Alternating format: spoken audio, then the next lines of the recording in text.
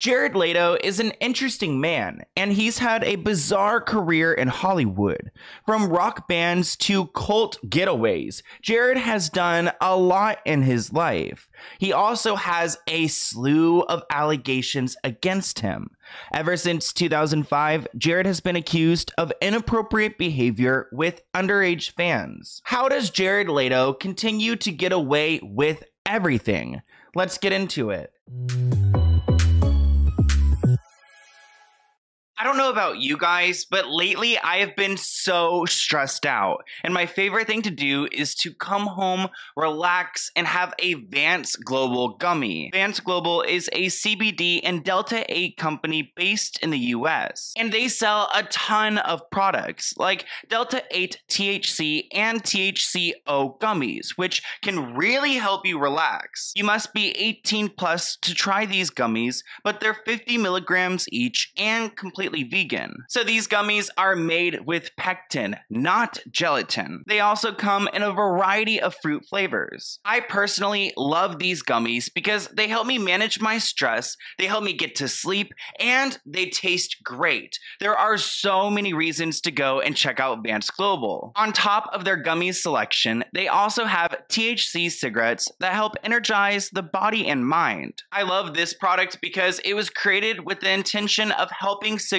smokers quit. So check them out and use my code SL04N for any of Vance Global's products. By using my code, you will receive a generous 20% off your order. So go and check out their site. They've got the Delta 8 gummies, they've got the THCO gummies, which those are my favorite. They have so many products. So thank you, Vance Global, for sponsoring this video, and enjoy.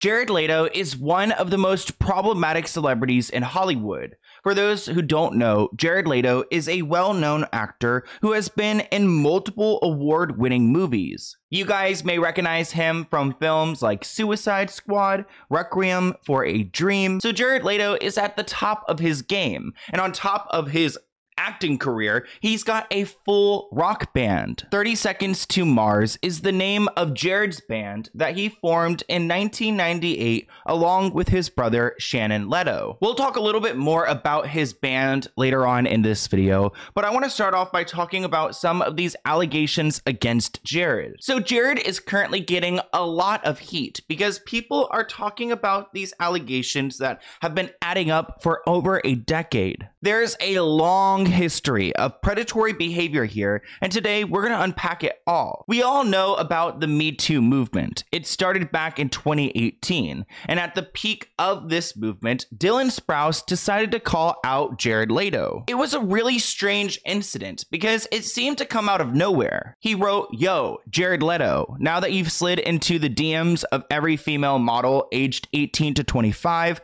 what would you say your success rate is?" Which is a very shady tweet, and part of me thinks that maybe Dylan had a friend that shared a story or something like this, because why would he call out Jared? And then this guy named James Gunn replied and said he starts at 18 on the internet, which is another shady moment suggesting that Jared preys on people who are under 18. So James Gunn is a director, and I guess he directed for the Guardians of the Galaxy, and this wasn't his first time calling out Jared Leto. Back in June 2015, so what, 7 years ago, this guy James went onto the app Periscope, which I don't know if Periscope is still around, but he did a live stream and he made comments about Jared sleeping with underage girls. We don't have a clip of this live stream, but I mean, this James guy has been hinting at Jared's behavior for years now. It seems like Jared's behavior has become socially acceptable because we've seen it go on for years. There are so many articles and receipts,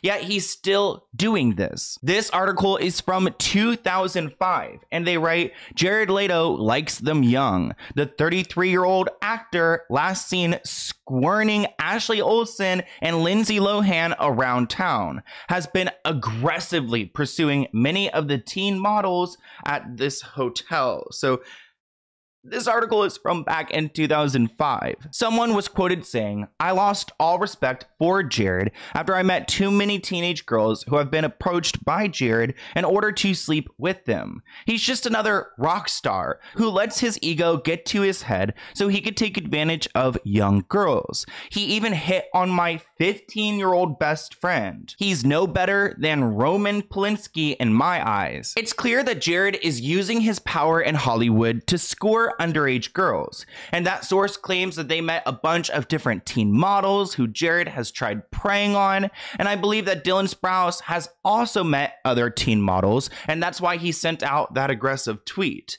But it's not just Jared's acting career giving him the clout to get these young girls, because he's also got a music career. As I mentioned earlier, Jared and his brother Shannon formed 30 Seconds to Mars back in 1998, and Jared is the frontman of this band, and he acts like he's God. He wears these robes, he's got his long hair, and it's a very freaky situation. I think the freakiness kicks in when Jared uses his musical clout to attract women. And there was once a competition this band threw to pretty much allow a fan to win a night in Jared's bed. I wish I was joking, but I'm not joking, because they had a competition where a fan could win one night in Jared's bed to spend the night with Jared Leto in bed, which is such an, such an egotistical competition, like assuming that their fans want to come and sleep with them. Jared has also been known to ask his fans to get tattoos of them in their honor. So Jared wants his fans to go and get tattoos of him and the band to honor their legacy. Again, this man has some hell of an ego. But sleepover competitions and band tattoos aren't necessarily against the law.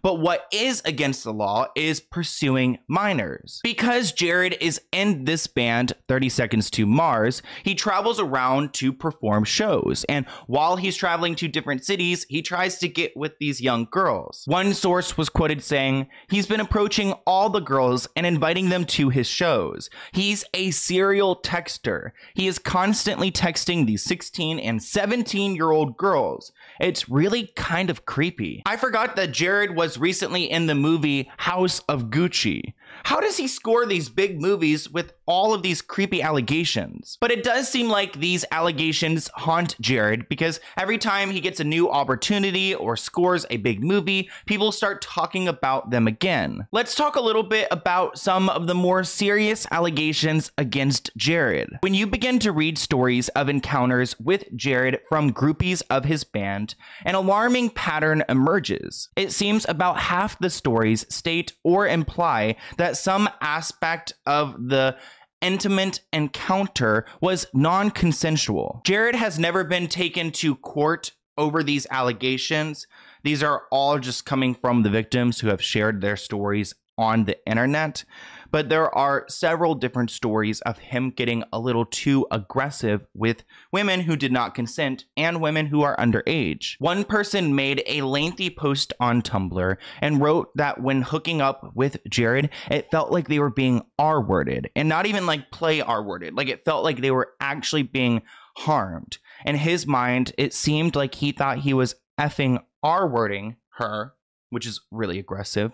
The victim explains that he would not stop when he was hurting her, and at that point, she even attempted to stop him by biting him. Here's another snippet from another article. A number of victims as young as 15 describe getting intimate with Jared, and they suggest that the singer acted despite a lack of consent or continued when asked to stop. One person stated, "He was very pushy into coercing me to do intimate things with him, and he was quite rough and forceful. Once he was unnecessarily rough, and when I told him it hurt, he did not stop. He never did anything slowly or for my pleasure. And no, he never asked me if I was ever okay or comfortable with anything he wanted to do, simply because he is not the person to care. Even though a lot of these stories and statements have been made publicly, the people behind these stories have remained private. But back in 2014, there was an article in Star magazine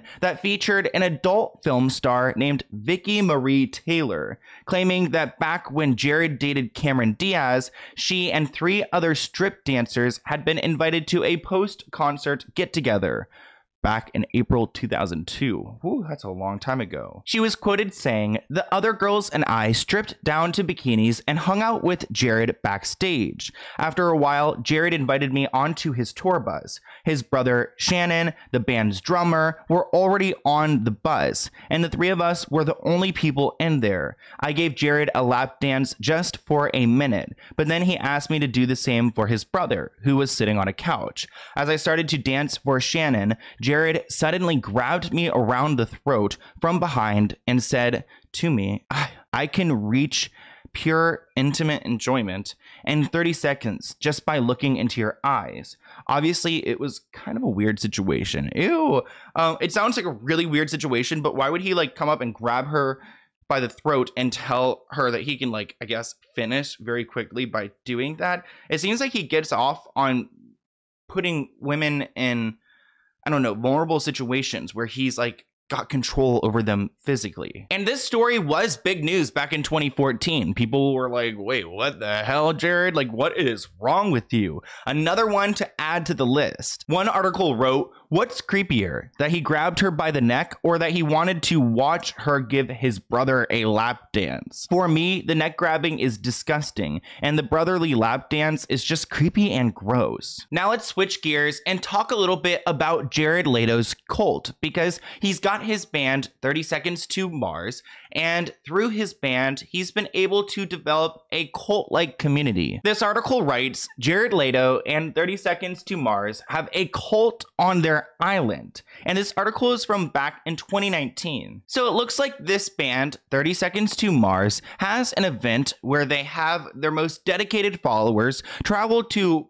Mars Island in Croatia to spend time with their people. So the band was formed in 1998, but they started throwing these summer camps back in 2015, and people describe them as like a cult retreat. Mars Island is a 3-night all-inclusive festival experience. Relax and restore with yoga amongst the trees, take a dip in the pool, catch a midnight screening, or gaze at the stars. You also get 2 intimate performances with 30 Seconds to Mars. This article writes, "Looking into the band's eyebrow-raising trips, the publication revealed that its Camp Mars event, which was held between the 7th and 9th of September in 2019, charged about $1,000 for 2 nights of outdoor camping where you had to bring your own tent and supplies. Very Fire Festival style. They actually call their concerts Church of Mars. So when they perform these 2 times, they call that the Church of Mars.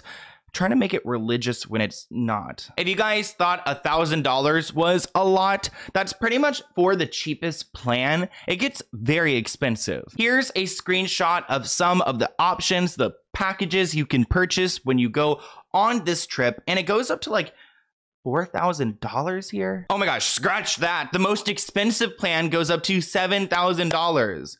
Wow, one payment of $7,000 for a 4-night all-inclusive trip. Here's what one of the rooms look like. I guess this is a $7,000 room because you already have your tent there compared to the other packages where you have to bring your own freaking tent to Croatia. Sounds ridiculous, but this is what you're getting into. And they also have add-ons. So if you wanted to make your trip even more expensive, you could add early entry, a massage, a deep tissue massage, a tattoo. How do you like plan ahead and add a tattoo onto your event. Like, I feel like, do you even know what you're gonna get tattooed? Like, why is a tattoo an option? So it's a bizarre experience, and it's pretty pricey. But don't worry, the band isn't greedy, because Jared declared the band anti-greed back in 2013. This article writes, "This thirst for devotion from their fans has most definitely played a part in the worrying accusations the celebrity has faced both before and after." So this cult-like energy that he has going on in his fan base has been protecting his bad behavior. And they definitely play into the cult aspects of everything, because they have tweeted from their band account, "Yes, this is a cult," with a bunch of different pictures that really makes it look like it is a cult. Apparently, the band uses the term cult to indicate a community of like-minded individuals working together for something. This article also writes, "What the hell does Jared preach? Sending rats to co-stars?" Which we'll get to that in a moment. But I mean, look at the guy. He definitely thinks he's Jesus. He's wearing this white robe. He's got this long hair. He's got all these girls that are following him around. I guess there's a lot of women who are fans of their band, because I really didn't see a lot of guys on this retreat, which again is concerning, because I guess Jared can just pick who he wants through the crowd to have, you know, intimate and spiritual moments with. One article brought up a great point, that this band and Jared used the hashtag you wouldn't understand to even further their cult mentality, because the hashtag, the slogan, "you wouldn't understand," is trying to pretty much write off criticism. So if people are criticizing this band or this cult, they would just say, you know, hashtag you don't understand, like you'll never understand. And it allows their supporters to be pretty much brainwashed by this mentality. Now let's talk about a few more problematic moments from Jared's life. So here's a photo from a moment back in 2003 where Jared Leto pretty much attacks Elijah Wood. So Jared came up to Elijah and he said some things to him, and then he walked away. So Jared walks away, and then Elijah turns to his date for the evening and says something. Well, something about this must have pissed Jared off, because he comes running back to the table, grabs Elijah by the neck, and starts screaming at him. All I could catch was Jared calling him a effing a-hole.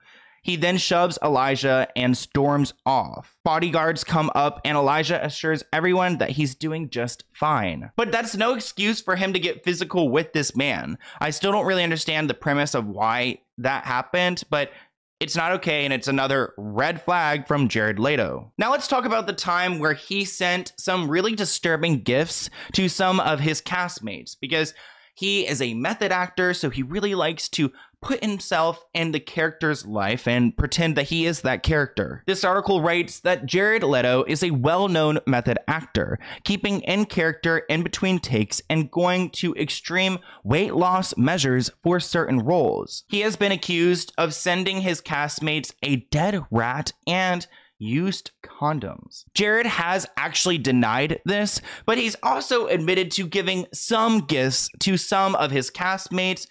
He said he was trying to be funny rather than creepy, but a lot of these gifts rubbed them the wrong way. When he was playing the Joker in the Suicide Squad movie, he was quoted saying, "I'm playing a guy called the Joker. It's okay to play some jokes. Nothing ever crossed any lines, and it's not up to other people on the internet to create those lines." Well, I get what he's saying there, but some of these actors and actresses believe that you did cross a line. Here's a TikToker who explains how bad these gifts were from Jared. To begin what would become a bizarre trend of sending disturbing gifts to his castmates, he mailed his peer Margot Robbie a love letter and a black box, and this black box contained a live rat.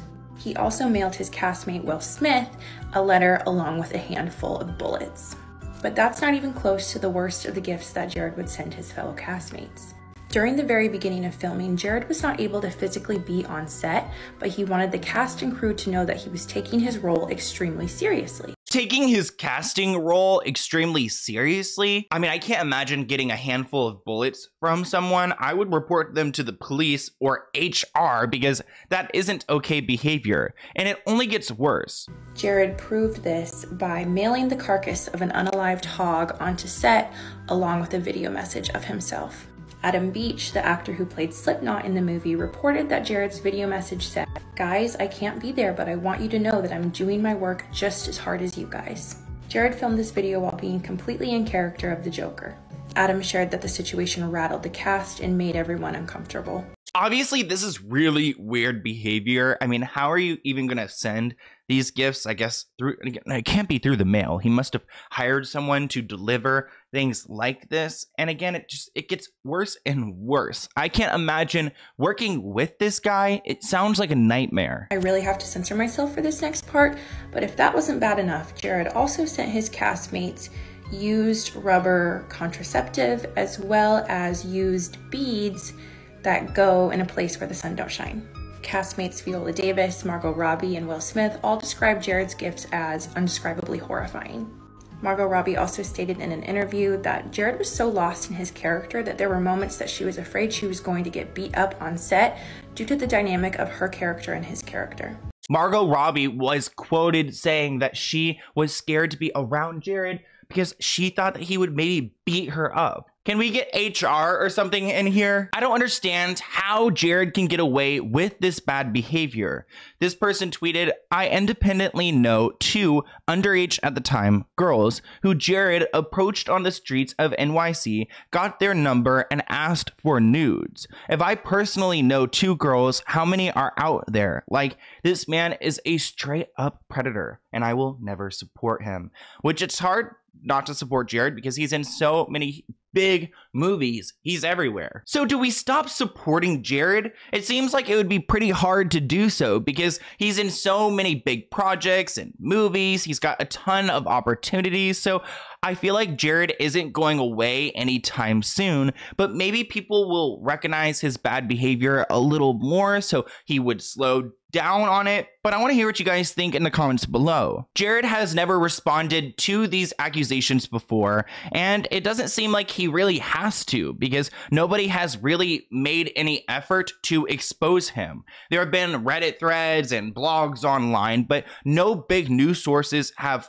put together these accusations, these allegations, and really come up to him and forced him to acknowledge them. Maybe things are changing. I don't know. I mean, Jared Leto's name has been trending this past week for all the wrong reasons. So people are starting to wake up, but we'll just have to see.